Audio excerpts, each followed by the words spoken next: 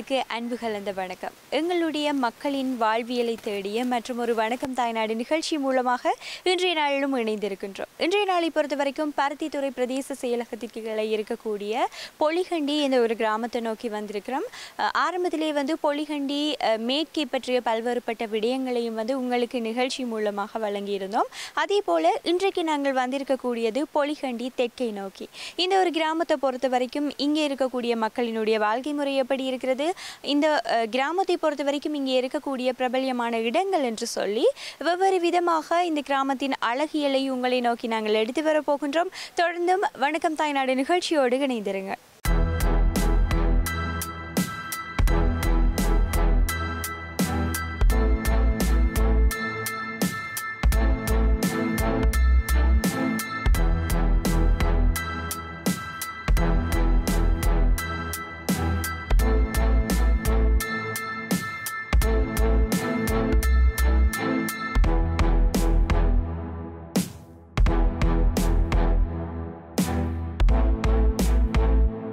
பொலிகண்டி தெற்கை பற்றிய இன்றைய வணக்கம் தாய்நாடு நிகழ்ச்சியில் நாங்கள் தற்போது வந்திருக்கக்கூடிய இந்த இடம் பொலிகண்டி தெற்கு வீரபத்திரர் கோவிலடியாக இருக்கிறது.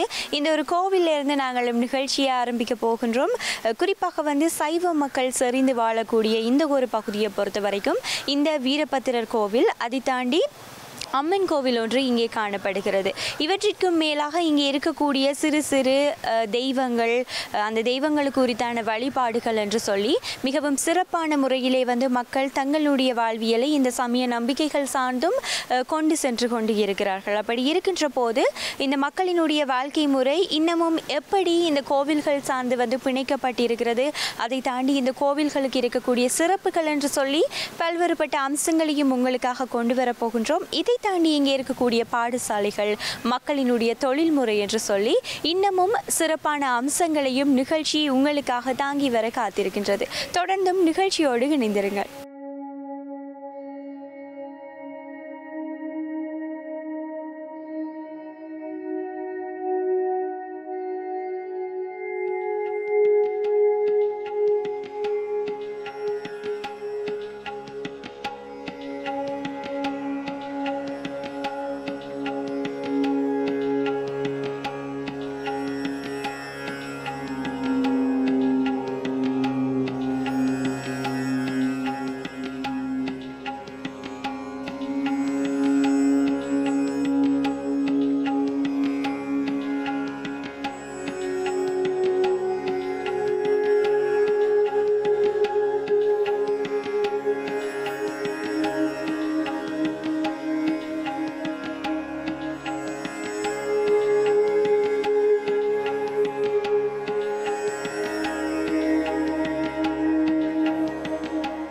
நான் இந்த வீரபத்ர கோயில் தலைவர்.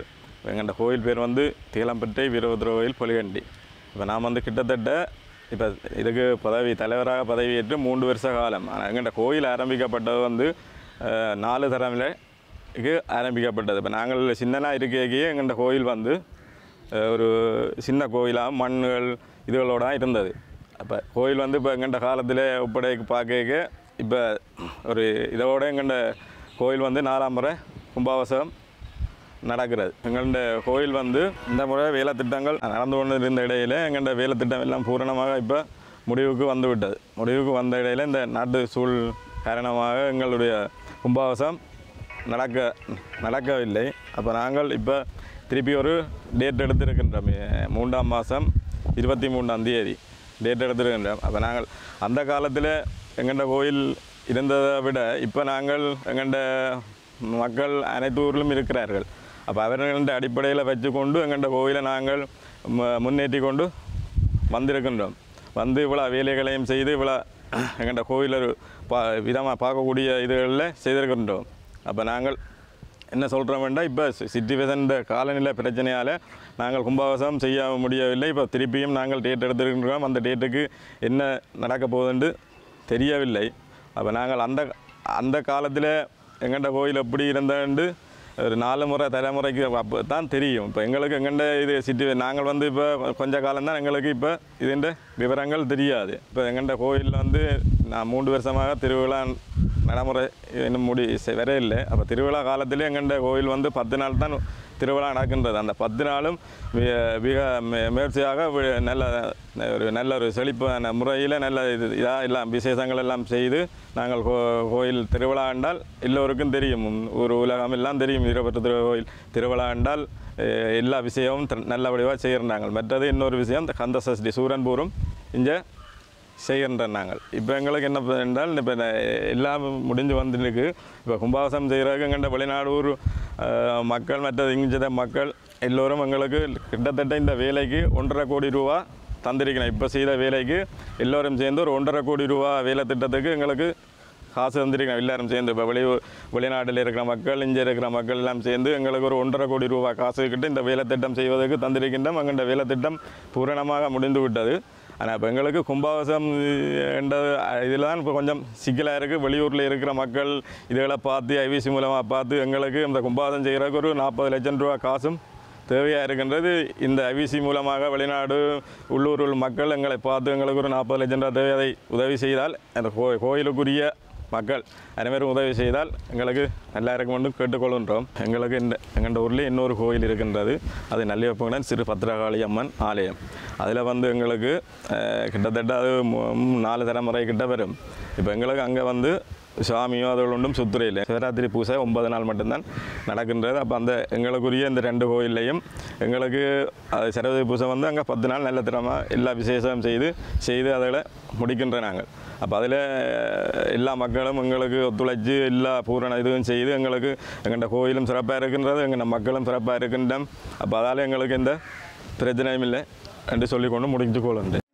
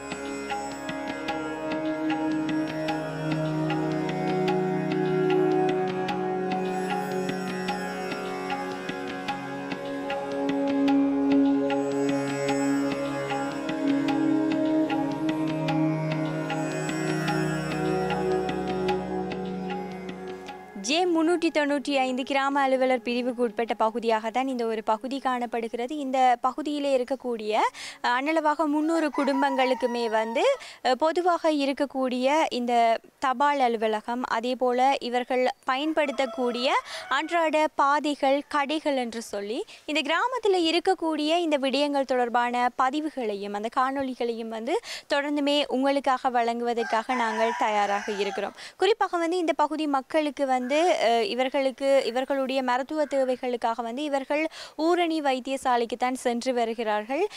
குறிப்பாக பொலிகண்டியினுடைய இன்னொரு பிரிவுக்குள்ளே வந்து அந்த வைத்தியசாலை இருந்தாலும் கூட இந்த பகுதி மக்களுக்கும் உரித்தான ஒரு வைத்தியசாலையாக அந்த வைத்தியசாலை இருக்கிறது. ஆகவே இது பற்றிய காட்சிகளையும் தொடர்ந்துமே நீங்கள் பார்த்து கொள்ளக்கூடியதாக இருக்கும்.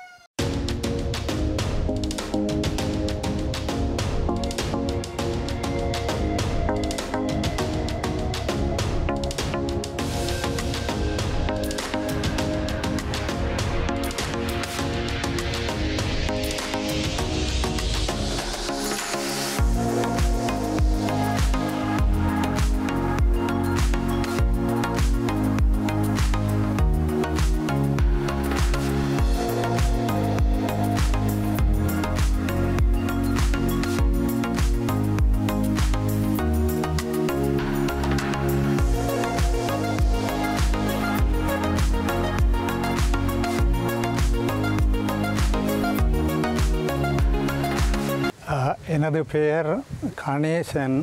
நான் ஒரு சமாதான நீதவான். அத்தோட பருத்தித்துறை பிரதேச மத்தியஸ்த சபை உறுப்பினர் வேலை செய்கிறேன். ஆரம்பத்தில் ஒரு தபால் அதிபராக வேலை செய்து இப்பொழுது ஓய்வு பெற்றுள்ளேன்.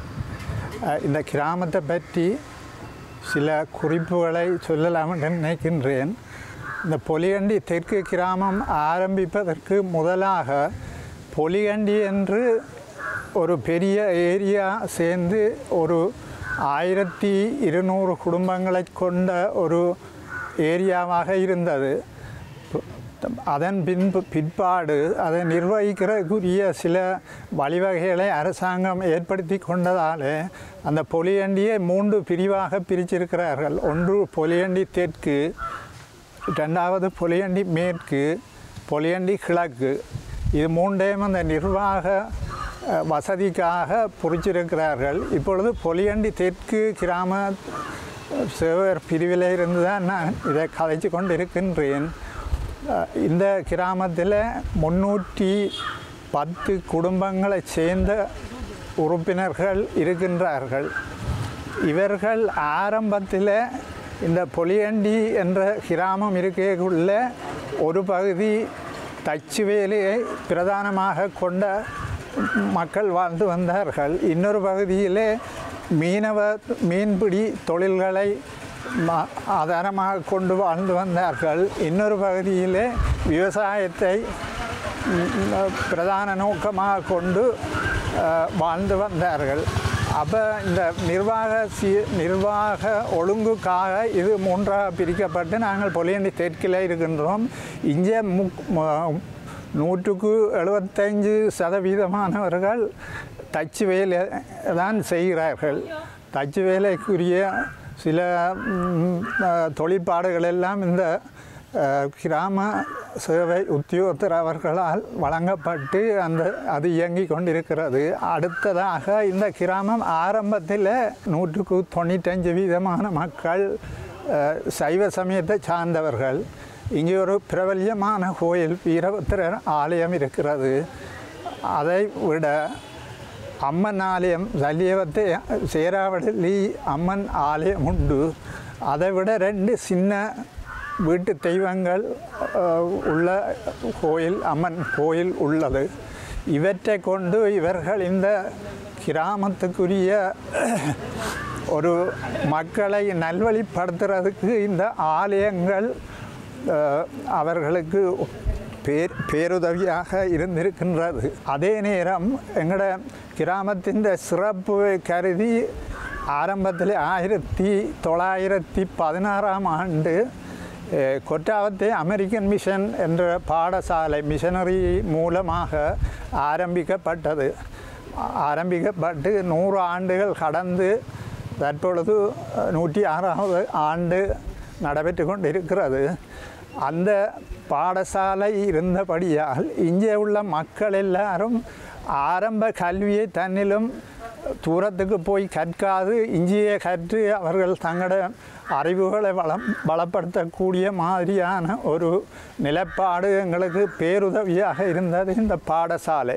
அதை விட 1959ஆம் ஆண்டு எமது கிராமத்துக்கு ஒரு சனசமூக நிலையம் மக்களுக்கு சேவை செய்யக்கூடிய ஒரு நிலையம் தேவை என்ற காரணத்தினால் 59ஆம் ஆண்டு பொலிகண்டி பாரதி சனசமூக நிலையம் என்று ஒரு மன்றத்தை ஸ்தாபித்து அந்த மன்றத்தில் ஒரு நிர்வாகத்தை ஏற்படுத்தி அந்த மன்றத்தின் ஊடாக ஆரம்பத்தில் பத்திரிகைகள் எடுத்து போட்டு கொண்டிருந்தார்கள். அதன் பின்பு அந்த நிர்வாகத்தை வலுப்படுத்த வேண்டும் என்பதற்காக விளையாட்டுத்துறைக்கு அந்த நிர்வாகத்துக்கு கீழே விளையாட்டுத்துறைக்கு ஒரு நிர்வாகம், கலைத்துறை நாடகங்கள் சம்பந்தமான துறைக்கு ஒரு நிர்வாகமாக 3 நிர்வாகமும் ஒன்றாக சேர்ந்து இயங்கி இந்த கிராம மக்களுக்குரிய சேவைகளை செய்து கொண்டு வந்தது.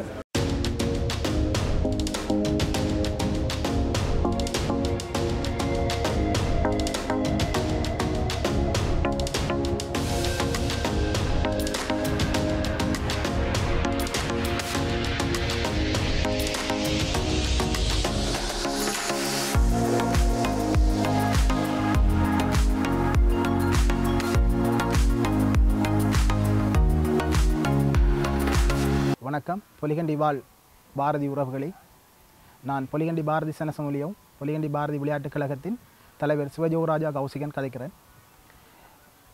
எமது தேவைப்பாடினை உங்களுக்கு சொல்வதற்காக ஐபிசி தமிழின் ஊடாக எமக்கு ஒரு சந்தர்ப்பம் கிடைத்திருக்கிறது. அந்த சந்தர்ப்பத்திலே நான் எமது பொலிகண்டி பாரதி சனசமூலியத்தின் தலைவர் என்ற ரீதியிலே எமக்கான தேவைப்பாடுகளை இங்கே சொல்ல கடமைப்பட்டிருக்கின்றேன். அந்த தேவைப்பாடுகளிலே முதலாவதாக நாங்கள் பொலிகண்டி பாரதி சனசமூலியத்தின் கட்டிட மேற்தள விரிவாக்கம் என்ற அடிப்படையில் எமது சனசமூலியமானது நீண்ட காலமாக அரசாங்கத்தின் ஓஞ்சுவார் திட்டத்தினூடாக கட்டப்பட்டு மேல்தளம் குறிப்பாக ஒரு 4 வருடங்களுக்கு மேலே அந்த மேல்தள பூர்த்தியாக்கப்படாமல் எமது சனசமூலியமானது ஒரு மற்ற கிராமத்தின் சனசமூலியத்தின் ஒப்பிடுதல் பார்க்கின்ற பொழுது குறைகள் காணப்படுகின்றது. அந்த அடிப்படையிலே எமக்கு அந்த மேல்தள விரிவாக்கமும் மற்றும் எமது விளையாட்டுக் கழகத்தின் தேவைப்பாடாக எமது விளையாட்டு வீரர்களுக்கான உடல் வலுவூட்டல் நிலையமும் மற்றும் எமது மைதானத்தை சுற்றி வர உள்ள சுற்றுவேலி பாதுகாப்பு வேலி அந்த அமைத்தல் தேவைப்பாடும், மற்றது எமது பாலர் பாடசாலையின் தேவைப்பாடுகளிலே மாணவர்களுக்குரிய விளையாட்டு முற்றமும் மற்ற குடிநீர் வசதியும், மற்றது பாலர் பாடசாலையின் மேற்தள கட்டிடம் இப்போ ஒரு 4 வருடங்களாக கட்டப்பட்டு அந்த மேற்தளமும் அப்படியே குறைவாகவே காணப்படுகின்றது. அந்த கட்டமானது இனிவரும் காலங்களில் அப்படியே இருக்குமாக இருந்தால் மழை காரணமாக அது போடப்பட்ட சீமேந்து கூரையானது நீர்க்கசிவு ஏற்பட்டு அது பழுதாகின்ற சந்தர்ப்பத்தினை எதிர்நோக்கும். எனவே அதற்குரிய மேற்தள விரிவாக்கமும் உடனடியாக செய்யப்பட வேண்டும். அதேபோல் எமது கிராம பாடசாலையான கொட்டாவத்தை அமெரிக்கன் மிஷன் பாடசாலையிலே மாணவர்களுக்கான இடவசதி, கட்டிடத்தின் புனர் நிர்மாணம், இப்போ குறிப்பாக ஒரு 15 வருடங்களுக்கு கட்டப்பட்ட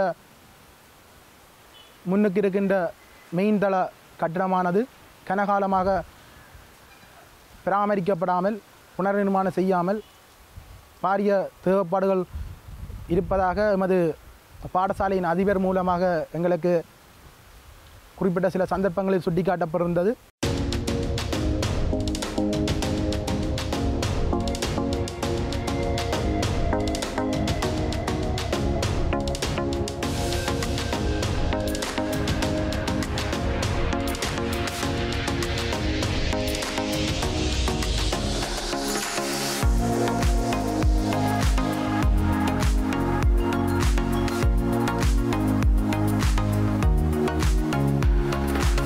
பொலிகண்டி என்று எங்களோட கிராமத்துக்குரிய பேர் வந்ததுக்கு முக்கியமாக அதை ஒன்றும் சான்றுபடுத்தக்கூடிய ஆதாரம் இல்லை. இருந்தாலும் எமது முன்னோர்கள் சொன்ன சில விஷயங்களை கொண்டு இந்த இங்கே இந்த விவசாயங்கள் செய்கிறது விவசாய சாமான்களை கண்டிக்கு ஏற்றுமதி செய்து அங்கே அந்த இஞ்சத்தையில் உள்ள ஆட்களுக்கு கடைகள் அங்கே இருக்கின்றது.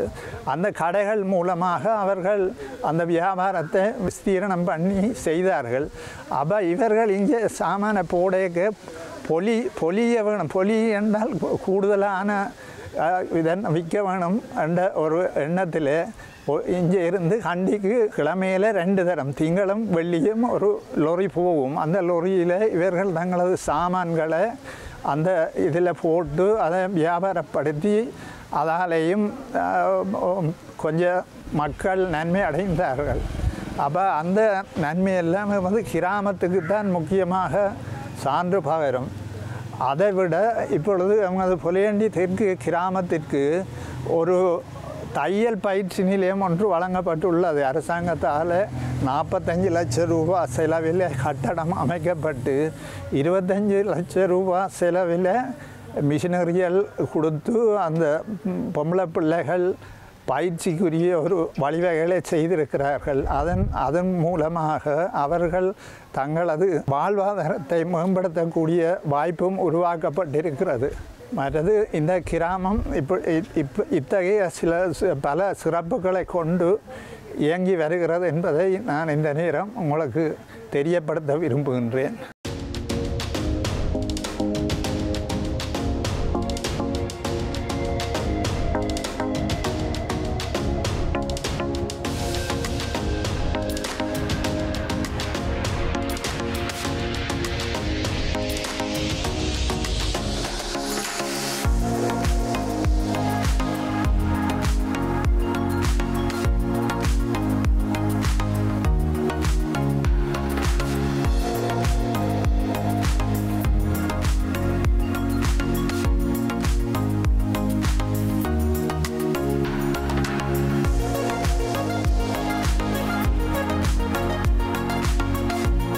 வணக்கம்.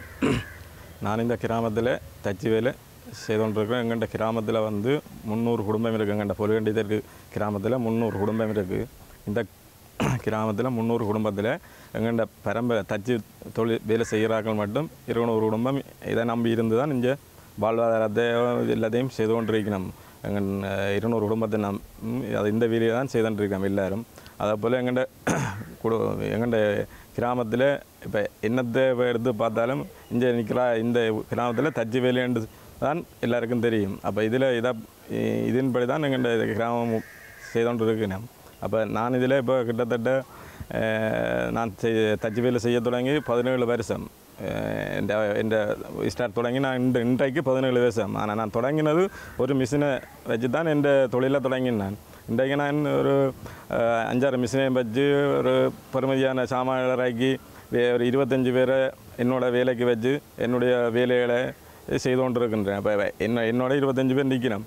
அப்போ அவைகளுடைய வாழ்வாதாரமோ என்னவோ இந்த இதில் நாங்கள் செய்து கொண்டு இருக்கிறோம் என்றால் கொஞ்சம் கொஞ்சமாக தான் நாங்கள் வந்து கொண்டு இருக்கிறோம். அப்போ இப்படி ஒரு தச்சு வேலை என்றால் பிறகு கஷ்டப்பட்டு இவ்வளோ தூரம் நாங்கள் கஷ்டப்படுறோமோ அவ்வளோ தூரம் எங்களுக்கு பிரியோசனம் இருக்குது. இப்போ ஒரு வேலையென்று நாங்கள் சும்மா சொல்லிடலாம். இப்போ ஒரு வேலை செய்கிறதுக்கு நாங்கள் நித்திரை முடிக்கணும். இவ்வளோ பிரச்சனை மத்தியில் தான் ஒரு வேலையை செய்யணும். இப்போ நாங்கள் அந்த 17 வருஷத்துக்கு முதல் ஒரு பட்டடையில் ஆரம்பித்து இன்றைக்கு பல ஒரு மதிக்கக்கூடிய மாதிரி இந்த வேலையை செய்துண்டு ஆக்களையும் வச்சு செய்து கொண்டு இருக்கின்றோம்.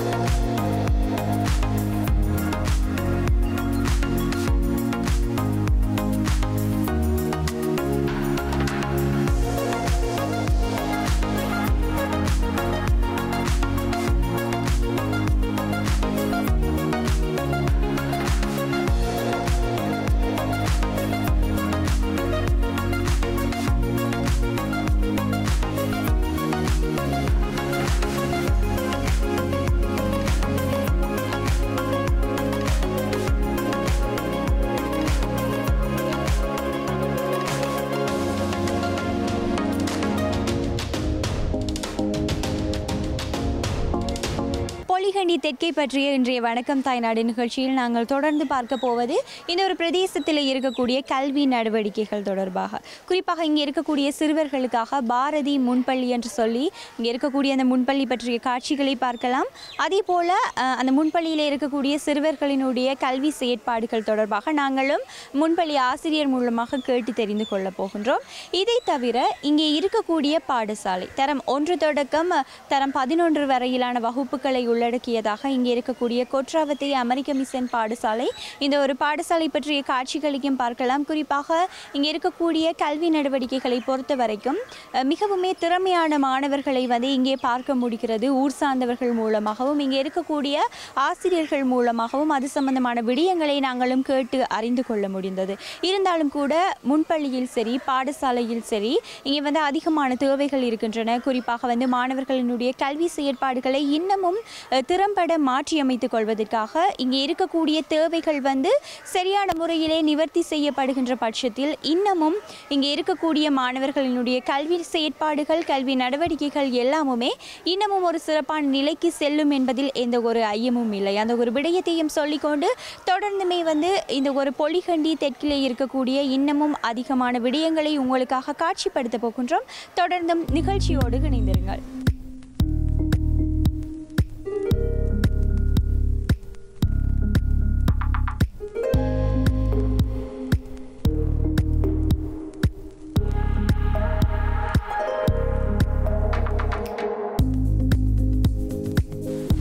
அனைவருக்கும் வணக்கம். நான் வீரபத்ரகோயிடி பொலிகண்டி தெற்கு பாரதி முன்பள்ளி ஆசிரியர் திருமதி டேல்சன் ரோபிதா கதைக்கின்றேன். எமது முன்பள்ளியில் 26 மாணவர்கள் இந்த ஆண்டு கல்வி கற்றுக் கொண்டிருக்கின்றார்கள். நான் 2008ஆம் ஆண்டு கல்வி கற்பிக்க வந்து 14 வருடங்கள் ஆகின்றது. எமது பிள்ளைகள் இப்போ இந்த கொரோனா பிரச்சனையால் கொஞ்சம் கல்வி கற்பது கொஞ்சம் இடைஞ்சலாக இருந்தது. அப்படி இருந்தும் நாங்கள் வீட்டில் செயற்பாடுகள் கொஞ்சம் குசியார் கொப்பி அது ரெண்டு வேண்டி பிள்ளைகளுக்கு செயற்பாடுகள் கொடுத்து கொண்டே இருந்த நாங்கள். மற்றது இப்போ இந்த பள்ளிக்கூடம் போகிற ஸ்கூல் போகிற பிள்ளைகள் இருக்கிற அவர்கள் வந்து இப்போ காலதாமதமின்றி போகிறபடியால் நாங்கள் கொஞ்சம் கூட படிப்பிக்கக்கூடிய மாதிரி இருக்குது. எங்களோட முன் பள்ளியில் பிள்ளைகள் கல்வி கற்றுக்கொண்டிருக்கின்றார்கள். ஆனால் எங்களோட கட்டிடம் பெரிதாக இருக்கின்றது. அதில் ஒரு மேல் கூறி ஒன்று அமைக்க வேண்டிய தேவை இருக்கின்றது. மற்றது குடிநீர் வசதி இல்லை. நாங்கள் இப்படி பக்கத்து கிணறுல இருந்து தான் எடுக்கிறோம். மற்ற அவர்கள் குடிக்கிறது கூட தங்களோட வீட்டில் இருந்து தான் கொண்டு வரும். அப்போ அது எங்களுக்கு ஒரு போதாமையாக இருக்கின்றது. மற்றது வெளியக விளையாட்டுக்கு நாங்கள் பிரதேச சபையிலிருந்து தாரண்டு சொல்லியிருக்கிறோம்.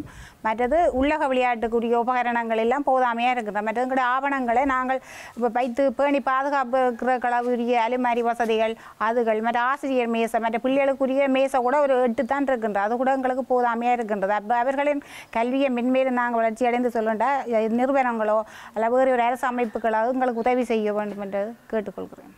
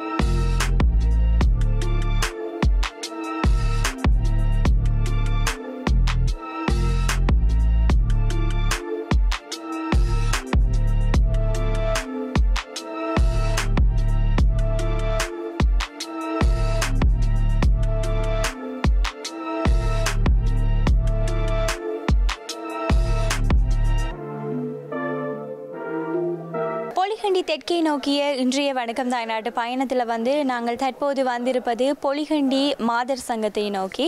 குறிப்பாக இந்த மாதர் சங்கத்துக்குன்னு சொல்லி இருக்கக்கூடிய இந்த கட்டிடத்துக்கு வந்திருக்கிறோம். இந்த ஒரு கிராமத்தை பொறுத்த வரைக்கும் இங்கே வந்து தச்சு தொழில் தான் பிரதானமான தொழிலாக இருக்கிறது. இந்த தச்சு தொழிலை செய்யக்கூடிய பல்வேறுபட்ட மக்களையும் இங்கே பார்க்க முடிகிறது. அவர்கள் தங்களுடைய தொழில் நடவடிக்கைகள் மூலமாக வீட்டுக்கு தேவையான உபகரணங்கள், தளபாடங்கள் என்று சொல்லி பல்வேறுபட்ட விடயங்களையும் வந்து செய்து கொண்டிருக்கிறார்கள். இந்த தச்சு தொழிலை தாண்டி இங்கே பல்வேறுபட்ட சுய தொழில் முயற்சியாளர்களும் காணப்படுகிறார்கள். குறிப்பாக இந்த மாதர் சங்கத்தின் மூலமாக பல்வேறு பெண்களுக்கான சுய தொழில் முயற்சிக்கான ஊக்குவிப்புகள் வந்து வழங்கப்படுகின்றன. தையல் வேலை, பண்ண வேலை என்று சொல்லி பல்வேறு விதமான தொழில்களை வந்து செய்யக்கூடிய பெண்கள் இங்கே இருக்கிறார்கள். இந்த மாதர் சங்கத்திலே சில நிறுவனங்கள் மூலமாக கிடைத்திருக்கக்கூடிய இந்த வளங்களையும் இயந்திரங்களையும் பயன்படுத்தி தையல் தொழிலை செய்து கொண்டு இருக்கிறார்கள். அதே போல இந்த கடைகளிலே இங்கே இருக்கக்கூடிய இந்த சின்ன சின்ன கடைகளிலே வந்து இந்த உணவுப் பொருட்களை, அதாவது வீட்டிலே தயாரிக்கக்கூடிய அந்த உணவுகளை வந்து விற்கின்ற தொழிலை கூட சில பெண்கள் செய்து கொண்டு இருக்கிறார்கள். குறிப்பாக இந்த மாதர் சங்கத்தை பொறுத்த வரைக்கும் இங்கே இவர்களுக்கு ஏற்படுத்தப்பட்டிருக்கக்கூடிய இந்த வசதிகள், அதன் மூலமாக இந்த பெண்களினுடைய வாழ்க்கை தரம் என்பது உயர்ந்து செல்வதற்கான வாய்ப்புகள் அதிகமாக காணப்படுகிறது. அந்த விடயங்களை வந்து அவர்கள் மூலமாகவும் நாங்கள் கேட்டு தெரிந்து கொள்ளலாம். இன்றைய நிகழ்ச்சியின் மூலமாக இங்கே இருக்கக்கூடிய இந்த தொழில் நடவடிக்கைகள் பற்றிய விடயங்களையும் உங்களை நோக்கி நாங்கள் தாங்கி வருகிறோம்.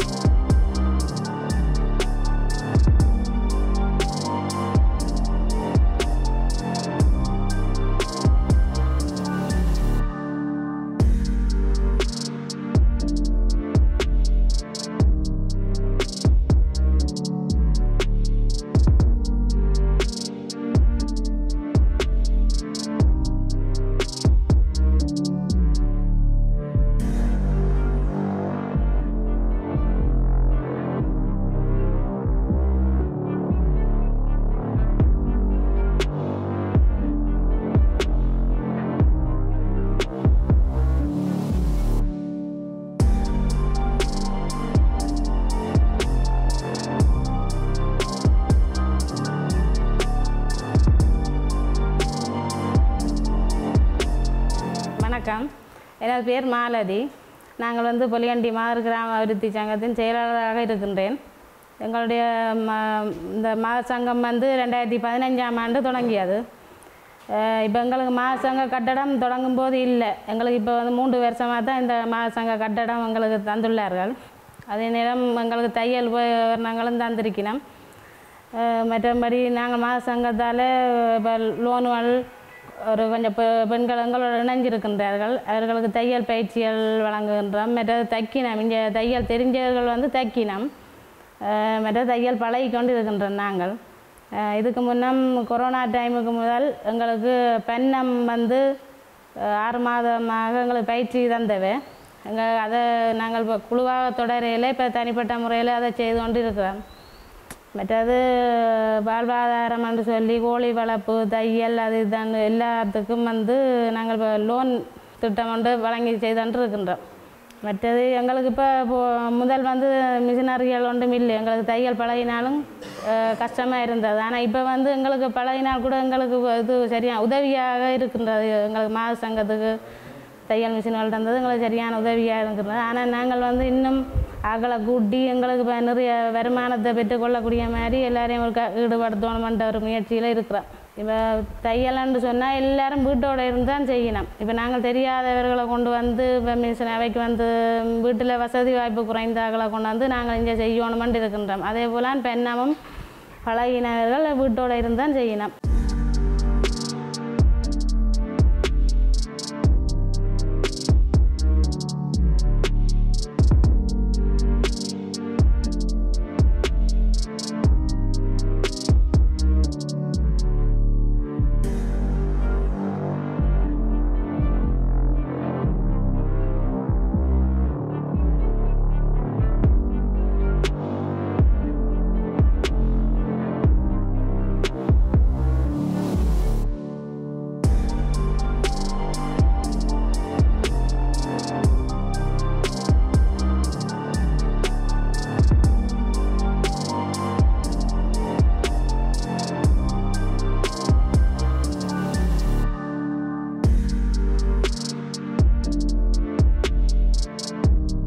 வணக்கம்.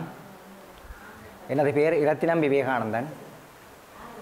நான் பொலிகண்டி தெற்கு J95 கிராமத்தைச் சேர்ந்த நான் தையல் தொழில் செய்து வருகின்றேன். எமது கிராமத்தில் சுயதொழிலாக தச்சு தொழில், உணவு தயாரித்தல் மற்றும் பண்ணம் செய்தல் போன்ற தொழில்கள் எமது கிராமத்தில் செய்து கொண்டிருக்கிறார்கள். இது எமக்கு ONGR நிறுவனத்தால் மாசங்கத்தினூடாக வழங்கப்பட்டு இந்த தையல் தொழிலை நாங்கள் செய்து வருகின்றோம். மற்றது சுயதொழில் வகையில் தச்சு தொழில் கூடுதலாக எமது கிராம மக்களுக்கு தச்சு தொழிலுக்குரிய உபகரணங்கள் வழங்கப்பட்டிருக்கின்றன. ஒவ்வொருத்தரும் இதை கொண்டு தங்களை வளம்படுத்தி வருகின்றார்கள்.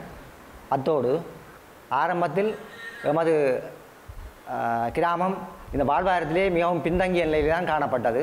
தற்போது இப்படியான உதவிகளை செய்து வருகின்றதால் எமது கிராமம் ஓரளவுக்கு பொருளாதாரத்திலே வளர்ச்சி அடைந்து கொண்டு வருகின்றது.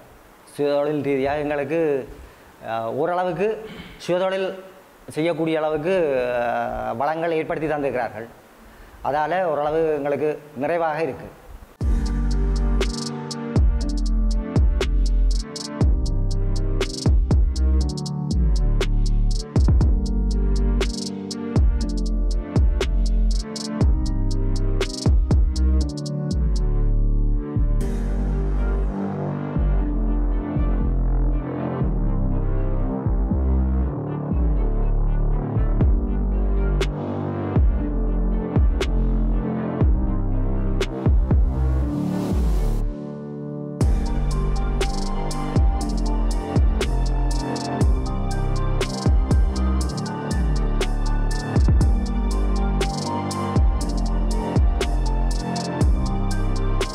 இன்றைய வணக்கம் தாய்நாடு நிகழ்ச்சி மூலமாக பொலிகண்டி தெற்கு பற்றிய பல்வேறுபட்ட அம்சங்களையும் உங்களுக்காக நாங்கள் வழங்கி இருக்கின்றோம். குறிப்பாக இந்த பிரதேசத்திலே இருக்கக்கூடிய வளங்கள் மற்றும் வசதிகளின் அடிப்படையில் இங்கே வாழக்கூடிய மக்கள் தங்களுடைய வாழ்க்கையை சிறப்பான முறையில் நடத்தி வருகிறார்கள் என்று சொல்ல வேண்டும். குறிப்பாக இவர்களுடைய தொழில் ரீதியாக, சமய நம்பிக்கை ரீதியாக என்று சொல்லி இவர்களுடைய வாழ்க்கை ஒன்றித்து இருக்கிறது. அதன் அடிப்படையில் அவர்கள் தாங்கள் செய்யக்கூடிய தொழிலின் மூலமாக கிடைக்கக்கூடிய வருமானத்தை வைத்து ஒரு சிறப்பான வாழ்க்கையை வாழ்ந்து கொண்டிருக்கிறார்கள். இன்றைக்கு நிகழ்ச்சி மூலமாக இங்கே இருக்கக்கூடிய அத்தனை சிறப்பான விடயங்களையும் உங்களுக்காக காட்சிப்படுத்தி இருந்தோம். குறிப்பாக இங்கே தற்போது இந்த வீதி சார்ந்த புனரமைப்பு பணிகள் எல்லாம் நடந்து கொண்டிருப்பதை பார்க்க முடிகிறது. குறிப்பாக இந்த வல்வெட்டித்துறையிலிருந்து பருத்தித்துறை செல்லக்கூடிய அந்த கடற்கரை வீதியிலிருந்து பொலிகண்டி தெற்குக்கு வரக்கூடிய அந்த ஒரு பாதை தற்போது திருத்த பணிகள் எல்லாம் மேற்கொள்ளப்பட்டு கொண்டு இருக்கின்றன. இப்படியான இந்த அபிவிருத்தி பணிகள் இன்னமும் இங்கே இருக்கக்கூடிய மக்களினுடைய இந்த வாழ்க்கை தரம் உயர்வதற்கான ஒரு வழி என்று கூட சொல்லிக்கொள்ளலாம். இதுபோன்று இவர்களுக்கு இங்கே இருக்கக்கூடிய தேவைகள் எல்லாமுமே சரியான முறையில் நிவர்த்தி செய்யப்பட வேண்டும். அந்த ஒரு விடயத்தையும் சொல்லிக்கொண்டு நாங்களும் நிகழ்ச்சியிலிருந்து விடைபெற்று செல்கின்றோம். குறிப்பாக இன்றைய நாளை பொறுத்த வரைக்கும் படப்பிடிப்பிலே இணைந்திருந்த அங்குசன் மற்றும் பிரியனுடன் விடைபெற்று செல்லும் நான் மித்து கேராஜா.